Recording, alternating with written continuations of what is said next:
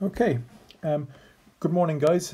So today we're going to basically learn one new skill and then use that in relation to the stuff we were doing yesterday, okay?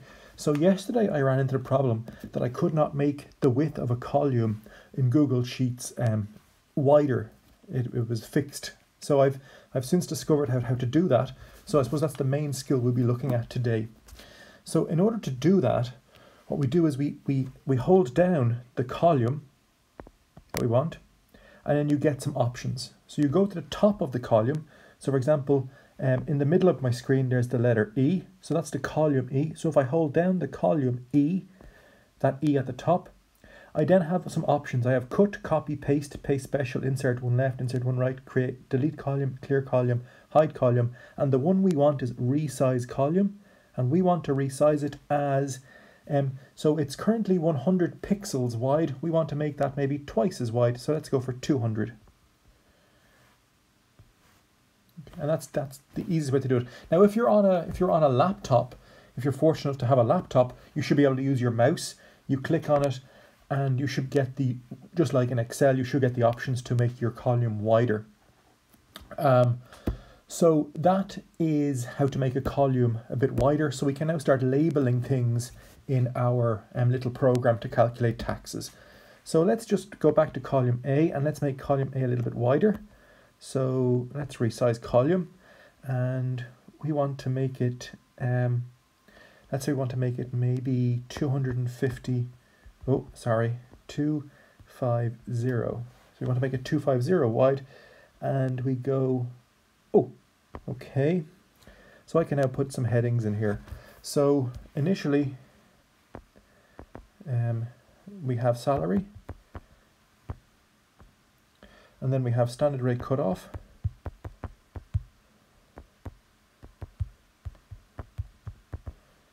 and then we have our standard rate.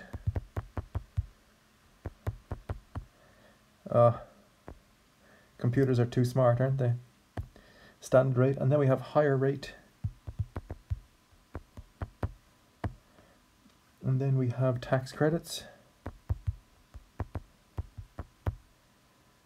Okay, and salary, standard rates. Yeah, okay. So the salary is, let's say the salary is going to be 30,000. Remember yesterday we were able to change that. So that was interesting to see the effect that had. The standard rate cutoff is going to be 21,000.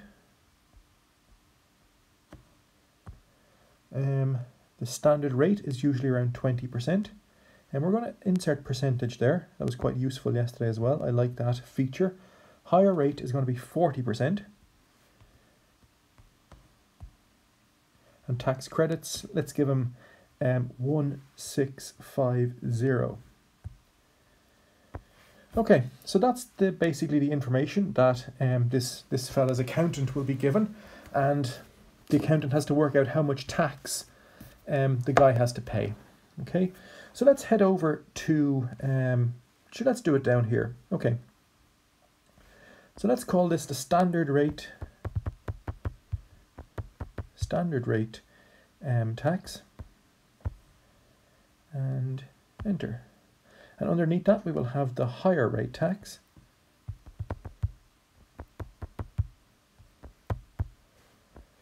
Okay. And the standard rate tax is equal to this box here. Okay, so it's the 21,000. But again, I only want to change these figures up here. I only want to change the 30,000, the 21,000, the 20%, the 40%, and the 1650. I don't want to change them in every single cell that they appear in. So to do that, I put in an equals, and I want it to be this box here. So I want it to be B2, so I hit enter. Now, in here, in C9, I'm going to put in, we might make C a little bit wider, resize column. Let's make it, let's make it 150 wide. Okay, so we now have a nice wide box there, and we're going to call it rate, tax rate.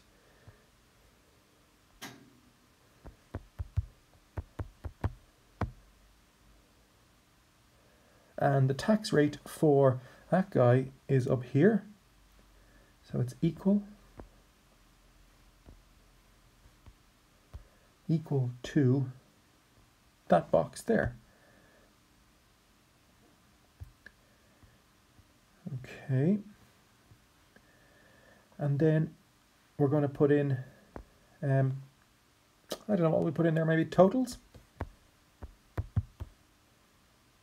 Totals. Enter. Okay, and this box here, that will be equal to this box multiplied by this box. Enter.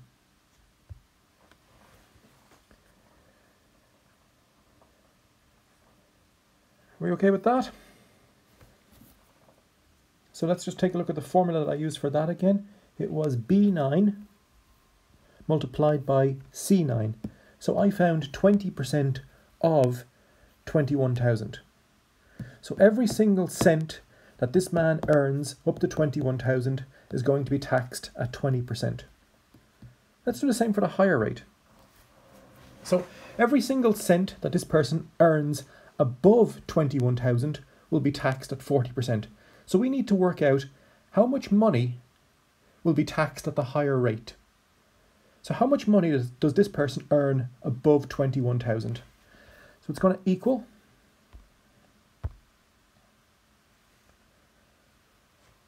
it equals this guy minus this guy. Enter. Okay, and that's as we expected. It would be 9,000. So 30,000 minus 21,000 is 9,000. So we got Google Sheets to do that sum for us. And the tax rate for this guy, he's equal to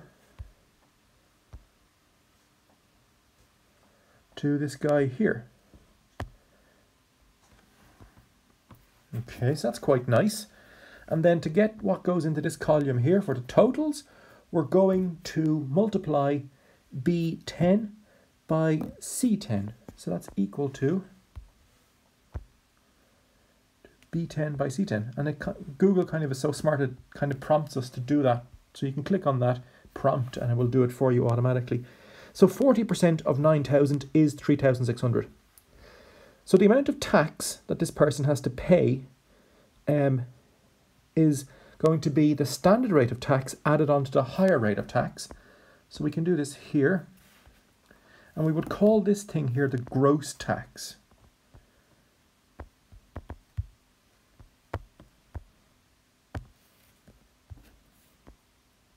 Okay, so this person's gross tax is equal to, let's use the sum function, SUM, start bracket, and first thing we want to sum is this guy, comma, with that guy. Sorry, I'm so used to you being able to see a mouse pointer when I'm clicking on things. So we want to sum together those two totals, and that will give us the total tax, or the big tax that the person could end up paying. Okay, so that basically I've added the 4,200 onto the 3,600 to get the 7,800, and I've used, in order to get that 7,800, I've used the sum function. Right, now, that's the gross tax. Now, he won't actually pay all of that because he has some tax credits. Specifically his tax credits, so let's put in tax credits here again.